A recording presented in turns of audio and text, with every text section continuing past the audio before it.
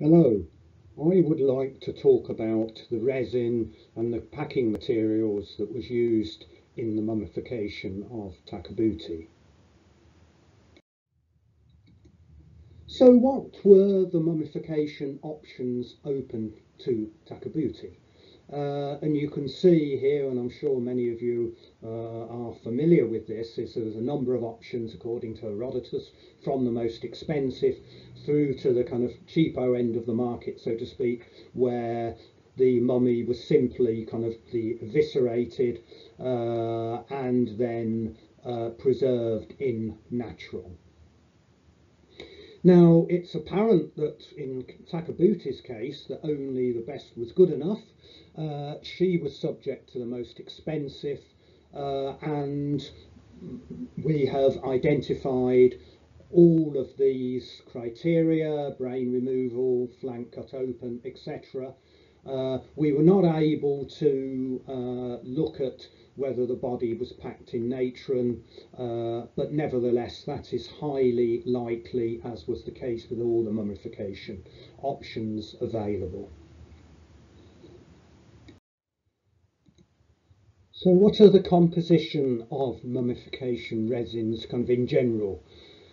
They tend to consist firstly of coniferous oils, cedar, pine, juniper and mastic resin, myrrh, beeswax, and these were both to preserve the mummy and secondly to impart a pleasant, or some of them to impart a pleasant smell. Bitumen was sometimes used and the Dead Sea has been found to be the most common source. Incidentally, oxidation results in blackening of the resin, so a black mummy does not necessarily mean the presence of bitumen. And in fact, bitumen was not used in mummification in earlier periods, right up till the New Kingdom, where it began to be introduced. And if you look at the bar chart here, you can see that with time, from New Kingdom to late period, then to Ptolemaic, there was a progressive increase in the number of mummies that were found to contain bitumen. So that really sets the scene for looking at the mummification resin in Takabuti. So what is the composition of Takabuti's mummification resin?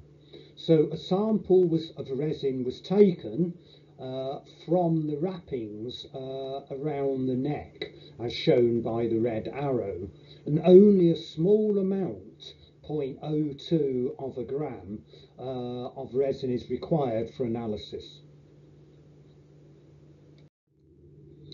So we analysed the composition of the resin of the mummy of Takabuti using gas chromatography mass spectrometry.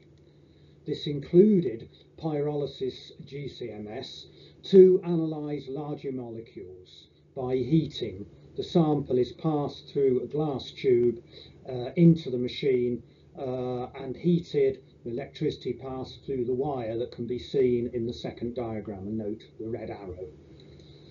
Now, I haven't got time to go into principles of gas chromatography, but the key take-home message is that it separates organic molecules based on differences in the chemical properties, so that therefore one is able to identify the organic component of the resin. Now, the resin cannot be analysed directly on the machine by putting the solid sample into the machine. It needs to be dissolved in a solvent first, so that then the components can be separated and identified using GCMS. Here is one example of the chromatographic analysis that was carried out on the resin, and of course more detail including other spectra can be found in the book.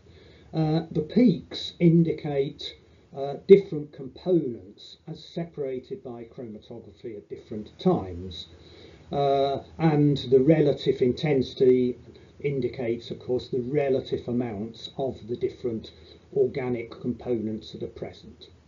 And it's apparent that the resin is dominated by plant and animal-derived resins and oils, including the two shown here, camphor, which is found in plant oils such as cedar oil, and resin, which is a component of degraded pine resin, so indicating the presence of pine. Naphthalene, which you'll also see highlighted now, is ubiquitous in living and dead organic material, so is not diagnostic.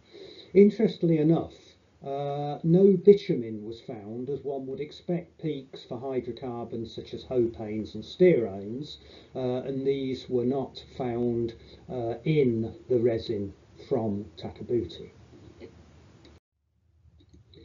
So from the chromatographic analysis, it is apparent that the mummification resin of Takabuti consists of a number of components, in particular lipids of plant and or animal origin. There was also the presence of pine resin and castor oil, and here are the seeds from which the oil is derived.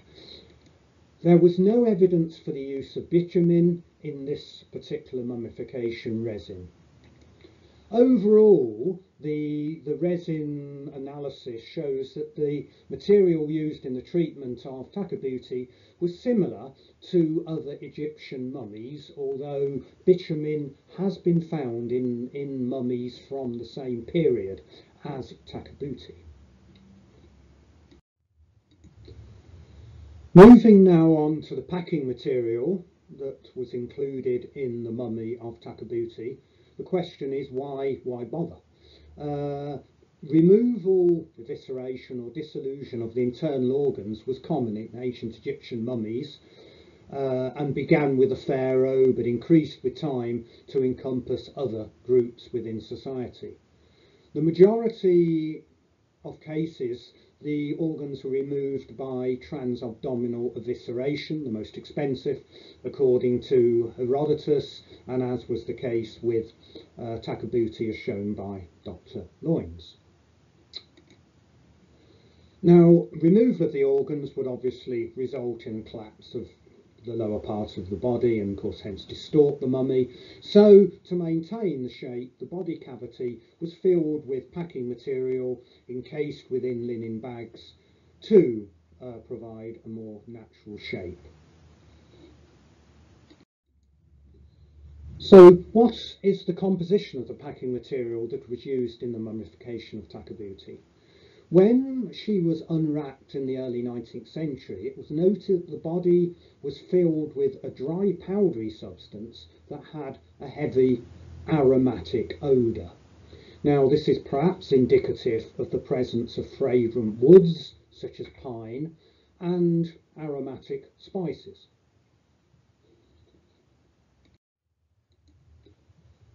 Sampling of the packing material. 5 replicate samples were taken at intervals from the intracorporeal cavity on both sides of the spine, as described earlier by Dr. Loynes. Likewise, he mentioned that the samples were removed using a Murphy bone biopsy needle with a sample diameter of 2.4 millimetres.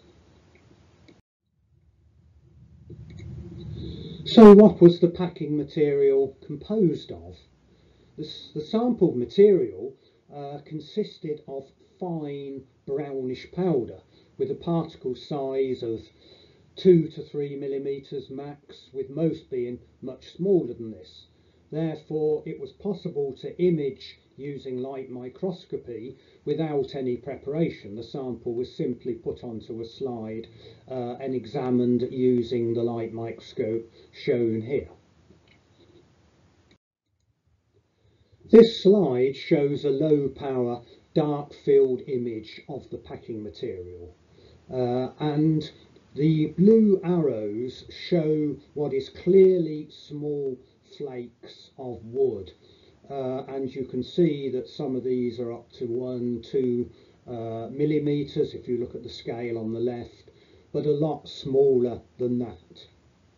In addition, shown by the red arrows, there were these round kind of aggregates that were clearly not wood or other vegetable material.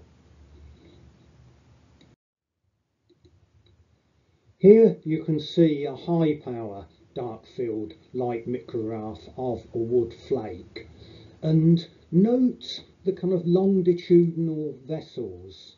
These are called tracheids, and these transport water and nutrients into the plant. I think if you look closely you can see that the sample is kind of completely dominated by these tracheid vessels.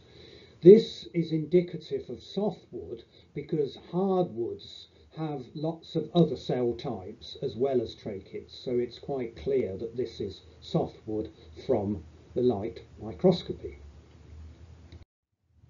To further characterise the packing material, we require to use higher magnifications, so the samples were then examined using scanning electron microscopy.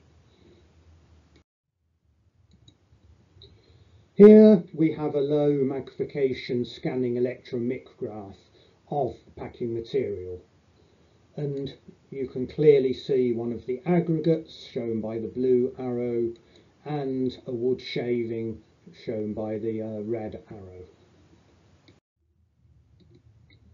So what type of wood was used in the packing material? This electron micrograph is a higher magnification of a portion of one of the wood flakes. Further magnification of these tracheid vessels, the vessels that transport water and salts through the plant. You can see, as shown by the arrows, these pits which are called vestured pits. Now these are characteristic of different species of softwood. And a higher magnification is difficult to kind of see them, so I've just shown a diagram, but this characteristic shape and appearance indicates the presence of cedar, so that at least some of the wood flakes in the packing material is cedar wood. So moving on now to the aggregates, and what are they made of? This image is a scanning electron micrograph high power of such an aggregate, and as you can see it could be almost anything. In fact, it looks superficially like sand. This is a sand grain from another publication, but in fact we know that it is not sand. The reason for that is, of course, looking at it will not tell you that, but when you image a sample under the electron microscope, X-rays are produced of different energies, and these can be detected and separated on the basis different energy indicates different elements, so you can find out the elemental composition of the particular sample.